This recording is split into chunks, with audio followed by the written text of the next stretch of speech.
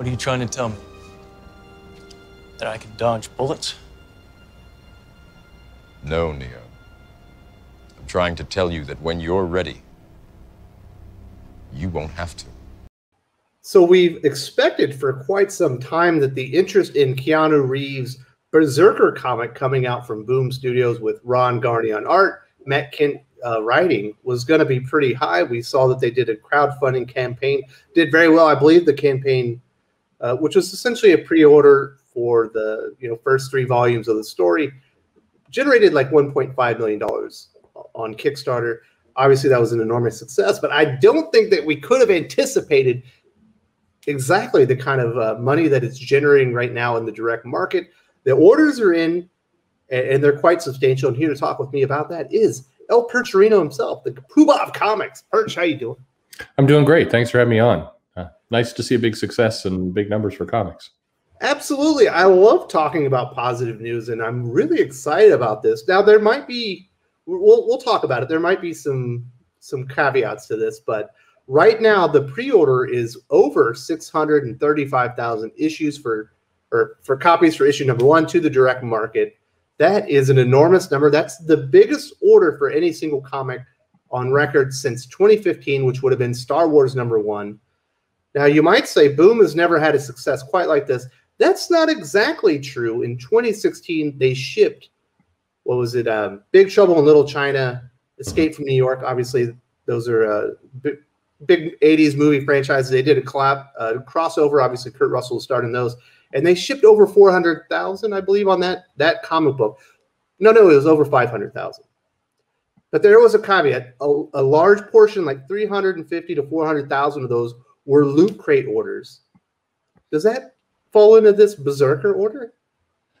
Probably. I'm sure there are some coming from some other places, and I don't think that's a bad thing or a cheat of any kind. I mean, I've seen a lot of people in the comic industry talk about how that's not technically right, and it's cheating, and it's wrong in some weird way. The goal is to get your comic out into the market any way you can, any place you can. You don't have to limit it to one spot. And I think the big sales we're seeing from BRZRKR is really about the fact that it actually had proper marketing for once. It talked to normies. It talked to people who are not regular comic readers and said, here's something that you should pay attention to. I think that's great.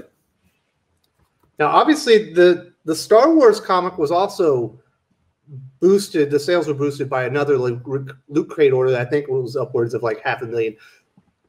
So this is probably, kind of in there, but the sales are substantial. I believe on the top 10 reorders for April, 8 of them are BRZRKR.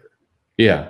No, I mean, it's because it's done things right. It's taken a character people are, is new, but is intriguing. Keanu Reeves is a hot property. People like that. You put an artist that people recognize on it. I think that there's a lot of elements here for why this book is doing very well. But the biggest is that it's pushing to customers outside of comic shops. And it's saying, hey, here's something you want to pick up. It's good. You get kind of I don't know if they've been pushing a little bit of a John Wick feel. You're going to get a lot of action. And that's going to attract that audience, and it's going to successfully pull them in. And it's the opposite of what the big 2 publishers, and frankly, a lot of indies has done as well, where they market to their base. And they're like, they go to their comic base and say, hey, how would you like another comic, maybe based on this thing over there? What Boom did, whether intentional or not, and I do kind of worry this was accidental, they got outside of the current comic market, and that's why they're bringing everybody in, and it's nice to see. Well, they are taking a few tricks from Marvel and DC, specifically Marvel. There are a lot of variant covers. There's a lot of incentive covers. I believe there's a 1 in 1,000 signed cover that you can get. So obviously, if you order 1,000 copies of BRZRKR, which would be very substantial. You're talking, your big shops like Graham's and Mile High Comics, stuff like that. So they are using the tricks. But if you're going to use those tricks, I think if you're a Boom Studios or an Image or our Dark Horse, I think you have to take the shot with the comic that you feel comfortable that is going to transcend comics and maybe bring in a larger audience than you anticipated. It feels like it's absolutely worked, and their gamble is playing off bigger than I could ever anticipate. I thought this was going to be a hot book. I did not think it was going to double the orders for Batman 3 Jokers. Yeah. It's crazy. Again, it's great to see. I think this is we did suspect it was going to be big.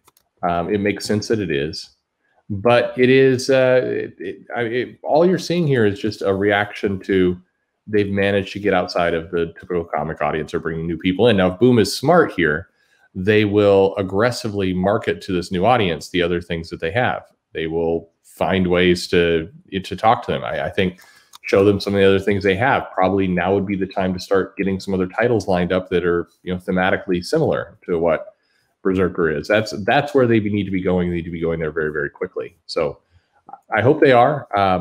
It looks like it's going to be a fun project. So interestingly enough, Marvel tried something similar. Was it 2019, I think, when they announced J.J. Abrams' Spider-Man? Obviously, CB Cebulski sent out the tweet, "It's time to sell another million issue comic." And now it seems like he kind of had the right idea, but I don't think he realized the drawing power of J.J. Abrams on a Spider-Man, J.J. Abrams on his son on a Spider-Man, versus Keanu Reeves on an original project. Do you see maybe Boom, Marvel, DC maybe going out there and searching some bigger name celebrities normally associated with comic books and maybe doing some original projects, maybe some scripts or things that they've had in development that maybe it turns out aren't right for the big screen or the little screen? I think so. I mean, I think that'd be smart to do. I mean, the big difference between what they did and what Marvel did is that Marvel, they didn't ever talk to anyone outside of their current base. They didn't go out and say J.J. Abrams is a comic. J.J. Abrams did nothing really outside of talking through the Marvel channel. You know, Keanu Reeves was active in pushing this book. They were active in going and finding a new audience. So this is the foolishness of the big two right now, is that they look at this and go, you know, we're somehow going to sell 1 million copies to our existing base. It's like, I don't think you have 1 million customers out there right now, just in total volume. So you have to go find new ones. So good for Boom for doing that. And definitely, I think they should look at some other scripts they have and some other things that may be in the mix. Also, Marvel did somewhat of a, would you call it viral marketing when they announced that J.J. Abrams project? And they kind of pissed some people off because they were very coy about what they were doing, but it gave people an idea that maybe this was going to be the Spider-Man, this Sam Raimi Spider-Man 4 script that they were going to retool, or maybe it was an existing script. Some people thought maybe from Stan Lee that they were going to have, you know, maybe put some modern artists and beef it up or something like that. Obviously, it ended up being a kind of a disappointment. In this one, they came out right up front. They said, this is a Keanu Reeves story. He's developed it. We're going to bring in some artists, and I think people enjoyed that. Now, another key element to the success in this has been that they launched the idea really on Kickstarter through crowdfunding and really generated a ton of interest. We've seen Image do similar things, obviously, with the director's cut of Scott Snyder and Tony Daniels' Nocturna #1. We've seen Sean Gordon Murphy do it with his creator-owned projects.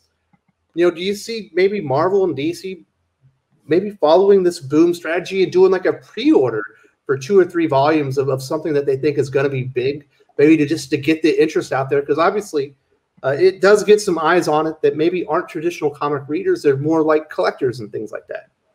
You know, I don't think so. I think Marvel in particular, they will struggle. They don't have the DNA of going to look at these other places. Now, I think if more people do it, then I think it becomes more likely that they'll follow suit. I think that's within the realm of possibility. But they don't seem interested in really leading in this area, and they've shunned any kind of change to comic distribution in the comic market. They're very much in the camp of, no, things are the way they are, and they're going to always be that way, and we're going to leave it that way.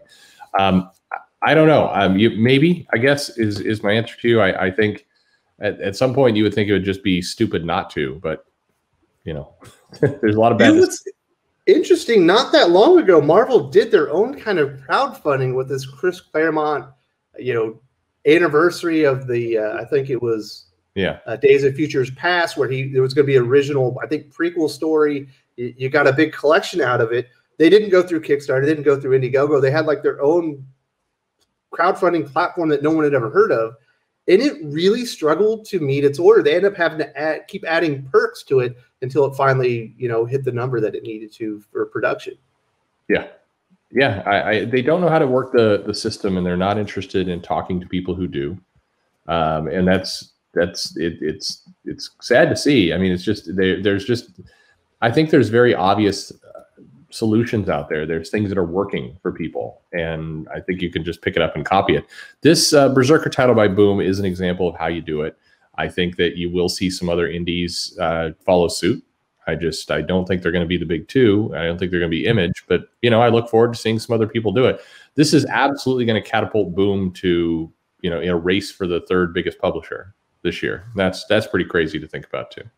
It is. They have been on a very rapid ascent up the numbers as far as comic book industry. I'm glad to see it. They've been putting out remarkable work. They picked up a couple of key licenses along the way. We shall see what happens with some of the other Hasbro stuff, but Boom is on the rise. Keanu Reeves is a big name. We assume that, but the orders are bigger than we could have imagined. We'll see if Loot Crate played a part in that, but those are paid orders, and I'm sure Boom isn't going to apologize for that because they are making money. And we have some good news heading into 2021 regarding the comic book industry and indie comics. It's been a big year, and it had been leading up to a big year. It's even bigger than we anticipated. Absolutely. If you enjoyed this video, please give it a like. I would appreciate it very much. It helps us attract more views for the channel. Subscribe for future commentary, comic book news, and reviews. And don't forget to ring the bell for notifications. If you want to talk comics, movies, and much, much more, you can follow me on Twitter at Wes_from_TC. With that, Salamat Po, and I'm out.